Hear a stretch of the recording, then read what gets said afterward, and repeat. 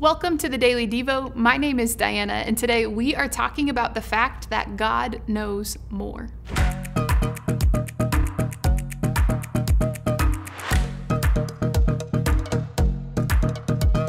I was one of those kids who really enjoyed learning how things work. Maybe you were too. Maybe do you remember the Mr. Rogers TV show where he took viewers behind the scenes at the Crayola factory to show the process of how coloring crayons were made? Or maybe for you, you enjoyed taking gadgets apart and putting them back together. Or maybe you enjoy a good documentary or a book that teaches how things work. Well, today, in Job's conversation with God, God is going to ask Job if Job knows all the behind-the-scenes details about how everything in the world works. Let's take a listen. It's found in Job 38, verses 18 through 21. Here's what it says. "Have you comprehended the vast expanses of the earth?" God said. "Tell me if you know all this. What is the way to the abode of light? And where does darkness reside? Can you take them to their places? Do you know the path to their dwelling? Surely you know, for you were already born. You have lived so many years." Do you know what God is asking Job? He's essentially saying, Job, have you comprehended all of how life works and where the light goes and where it comes from? Have you comprehended? Do you know all the behind the scenes? That is the key question God is asking Job.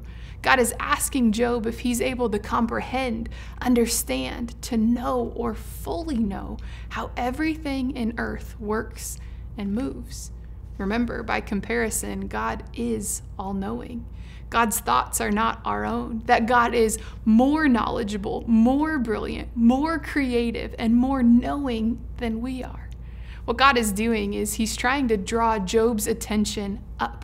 Remember, Job is facing a big loss and real grief. And in these verses, God's saying, Job, there are many additional questions on planet Earth that you do not fully comprehend either. Yet even though you don't know where light comes from or how it is sent places, you don't know all the specifics, you still trust God in those areas.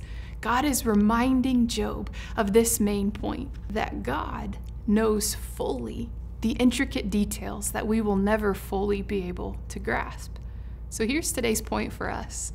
Might we also trust God's comprehension in the areas of our own life when we can't fully understand or comprehend why something has happened or what comes next? Because we can count on the sturdy truth that God knows more. We can trust him and trust that he is good. Today, would you ponder the brilliance and competence of God? And as you do, it will grow your trust in him and your confidence in depending upon him. We'll see you next time.